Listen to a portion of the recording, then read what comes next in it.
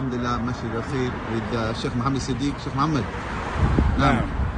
what year did you accept Islam, Sheikh? I accepted Islam in 1976. Okay, mashallah, Allah Mubarak. And can you just give us a brief history about the Masjid here, Masjid Al Khair in Kansas City, Missouri? Now, the masjid started like about 3 blocks from here. It was a 3-bedroom house, and we outgrew it. And Allah subhanahu wa ta'ala blessed us to get the money to buy a bank. And we so far have renovated the total inside, and we're needing money to complete the renovation process, the outside. We had a school before COVID, alhamdulillah, for a couple of years, and after COVID, we had to close. So we're trying to renovate the building and get the school back going again, inshallah.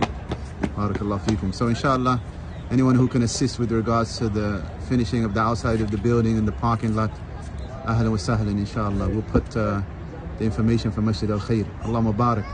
Here in the Midwest, alhamdulillah, the da'wah to sunnah, mashallah, is present.